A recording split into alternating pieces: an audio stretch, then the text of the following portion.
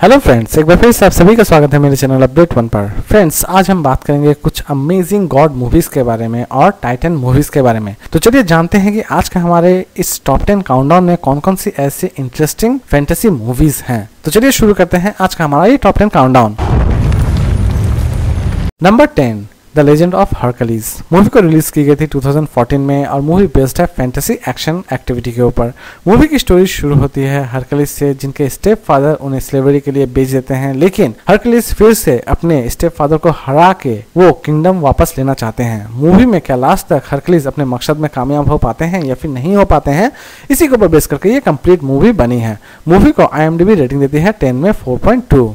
Number 9, clash of the titans. Movie को release की गई थी 2010 में और मूवी बेस्ड है ड्रामा एंड फैंटेसी एक्टिविटी के ऊपर। मूवी की स्टोरी शुरू होती है पर्सियस से, जिन्हें अचानक से पता चलता है कि जूस उनके पिता हैं, जो कि भगवान हैं, और उनकी जर्नी वहीं से शुरू होती है। मूवी बहुत ज्यादा एक्शन और फैंटेसी एक्टिविटी से भरी पड़ी है। मूवी को IMDb रेटिंग देती है 10 में 5.8। Number 8, journey to the waste, कॉन्क्यूरिंग the डेमॉन्स। Movie को रिलीज की गई थी 2013 में और मूवी बेस्ड है drama, fantasy and action activity के ऊपर। मूवी की स्टोरी शुरू होती है टैंग से, जो कि एक बुद्धिस्ट मंक है और वो गांव और शहर में घूमते रहते हैं कुछ डेमॉन्स को पकड़ने के लिए, लेकिन लास्ट में उन्हें एक बहुत ज्यादा खूंखार डेमोन मिलता है, जिन्हें मारने के लिए उन्हें बुद्धा का सहारा लेना पड़ता है। मूवी इसी के ऊपर बेस करके बनी है। मूवी को IMDb रेटिंग देती है 10 में 6.8। Number 7, immortals. मूवी को रिलीज की गई थी 2011 में और मूवी बेस्ड है drama, fantasy and action activity के ऊपर।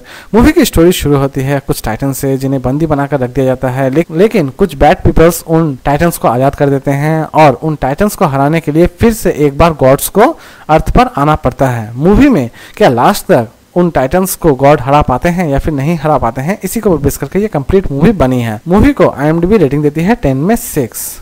Number 6, who Kong. मूवी को रिलीज की गई थी 2017 में और मूवी बेस्ड है फैंटेसी एक्शन एक्टिविटी के ऊपर। मूवी की स्टोरी शुरू होती है हु कॉन्ग एंड एरिक सन से, जो कि इमोर्टल माउंटेन में रहते हैं और अपनी सिविलाइजेशन बनाते हैं, लेकिन अचानक से ही गॉड के बिट्रे के कारण उन्हें अर्थ पर भेज दिया जाता है और वो गॉड की गुलामी को भी डिनाई करते हैं। इसी को बेस करके ये कंप्लीट मूवी बनी है कि क्या लास्ट तक वो अपना किंगडम फिर से वापस ले पाते हैं या फिर नहीं ले पाते हैं, और इस मूवी को IMDb रेटिंग देती है 10 में 5.8।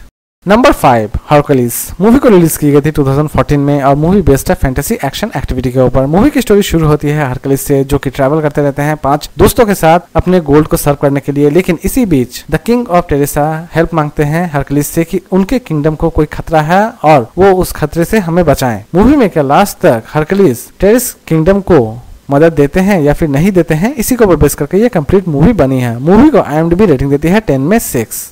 Number 4, attack on Titan. Movie को रिलीज की गई थी 2015 में और मूवी बेस्ड है ड्रामा, फैंटेसी एक्टिविटी के ऊपर। मूवी की स्टोरी शुरू होती है कुछ टाइटन से, जो कि अर्थ पर आ जाते हैं और वो ह्यूमन ईटर बन जाते हैं। इसी बीच कुछ ह्यूमंस उन टाइटन्स को मारने का बेड़ा उठाते हैं और मूवी में क्या लास्ट तक वो ह्यूमंस टाइटन को हरा पाते हैं या फिर नहीं हरा पाते हैं, इसी के ऊपर बेस करके ये कंप्लीट मूवी बनी है।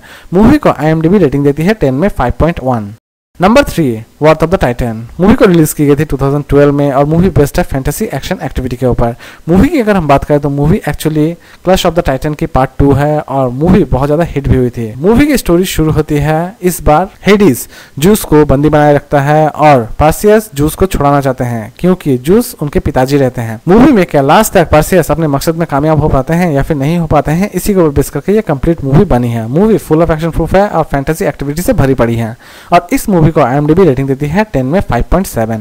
Number 2, God's of Egypt. Movie को रिलीज की गई थी 2016 में और मूवी बेस्ड है फैंटेसी एक्शन एक्टिविटी के ऊपर। मूवी की स्टोरी शुरू होती है हैरिस से, जिनकी राज सिंहासन में या फिर कह सकते हैं कि उन्हें राजा की उपाधि देने के दिन ही सेट उनसे गद्दारी करते हैं और उन्हें बंदी बना लेते हैं, इवन उनकी आंखों की पावर भी ले लेते हैं। मूवी में क्या लास्ट तक हैरिस फिर से अपने गॉड के सिंहासन को प्राप्त कर पाते हैं या फिर नहीं कर पाते हैं, इसी के ऊपर बेस करके ये कंप्लीट मूवी बनी है।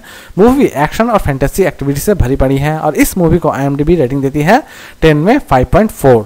और लास्ट और नंबर 1 पर हम बात करेंगे exodus gods and king. Movie को रिलीज की गई थी 2014 में और मूवी बेस्ड है ड्रामा एंड एक्शन एक्टिविटी के ऊपर। मूवी की स्टोरी शुरू होती है मैसेज से, जो कि अपने किंगडम को बचाना चाहते हैं, और दूसरी तरफ रामायस जो कि उनके एगेंस्ट रहते हैं। और इसी बीच गॉड्स का आक्रमण भी इस मूवी में आप देख पाएंगे कि गॉड अपना प्रलय किस तरह दिखाते हैं इन दोनों किंगडम पर। मूवी की स्टोरी बहुत ज्यादा इंटरेस्टिंग है और मूवी फैंटेसी और एक्शन एक्टिविटी से भरी पड़ी है और इस मूवी को IMDb रेटिंग देती है 10 में 6। तो फ्रेंड्स, उम्मीद करता हूँ कि आपको आज का काउंटडाउन पसंद आया होगा। अगर पसंद आया तो प्लीज मेरे चैनल को सब्सक्राइब करें, लाइक का बटन जरूर दबाएं और कमेंट हमसे जरूर शेयर करें। तो फिर मिलते हैं नए वीडियो के साथ, नए काउंटडाउन के साथ।